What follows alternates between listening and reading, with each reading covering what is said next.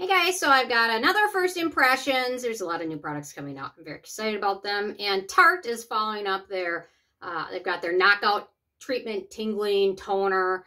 They've got a whole variety of products based off that product. And a new one is their knockout, what do they call it? 10% acid complex. They also came out with acid wipes, like little jar of them, wipes, you know. Anyway, exfoliating pads, there you go. And so they came out with these two recently, and this was the one that spoke to me. I'm always looking for a good resurfacing product, kind of like this. What I like about it, let me talk about that first, and I'll get to the negative.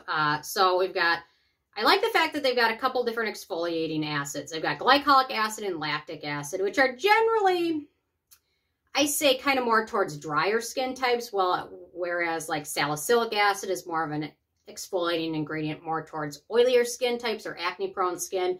But glycolic and lactic acid are two of the most proven exfoliating ingredients. So I've done a good job. We've got 10% of those two. They've got aloe in here to soothe, which is nice, and squalane, which is very good to include some hydrating ingredients in a good exfoliating product.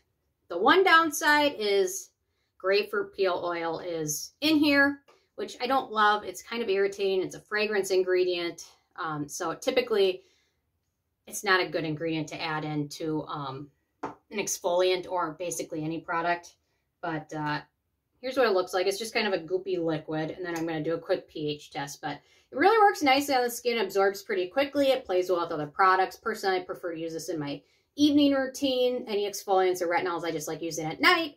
And in the morning, I focus on vitamin C and antioxidants. But anyway, so let me do a pH test for you guys, because I'm sure a lot of you are wondering that.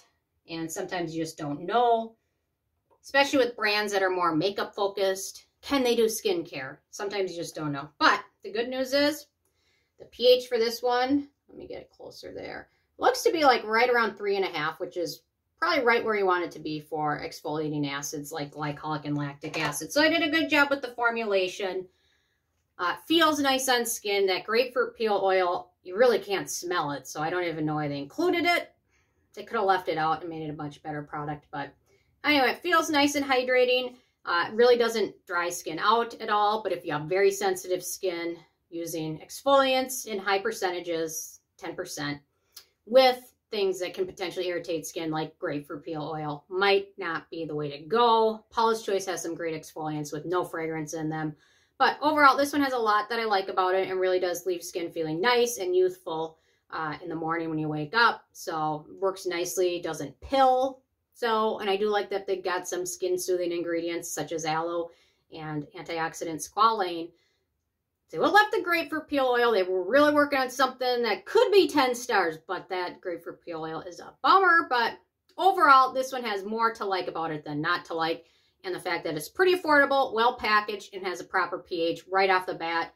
Most brands can't, well, not most, a lot of brands can't even do that right. So they've done a lot of good with this one. So certainly worth checking out unless you have very, very sensitive skin or don't prefer fragrances, which a lot of people don't. So anyway, those are my first impressions on this guy. I'll definitely do a full review soon. So anyway, I'm interested if you guys have had a chance to try this or the new peeling pads. Leave a comment. I love hearing from you. And stay tuned for more later. Thank you so much.